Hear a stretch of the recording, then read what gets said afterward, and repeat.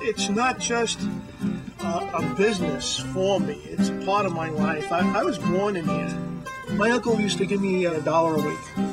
Then I asked for a raise, $1.25. My grandfather's name was Ernesto Rossi. I think he came to this country somewhere in 1902. So he got involved in music. And when he came here from just an ordinary candy store, they started selling Italian newspapers, magazines, books.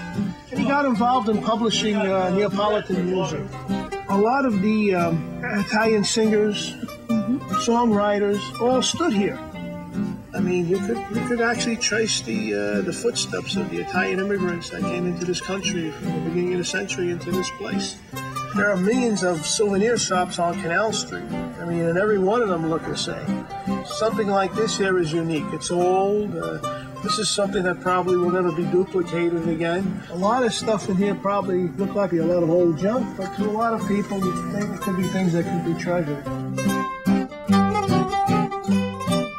We're ancient people.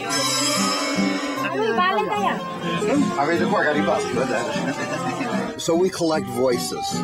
In here is a collection of voices, right? Puccini is God. The dish is perfect. It's not broken.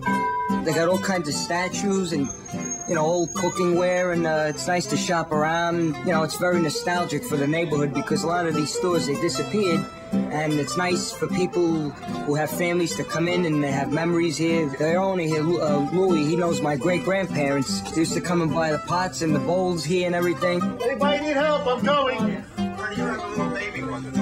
Well, people know it for years and years and years. I mean, you know, people knew it in the 20s and 30s. I run into people, and everybody's either been in the store or they've filmed outside the store. Just like that architecture you see out front. That was the world that lived here. This is the last guest. This is its last guest.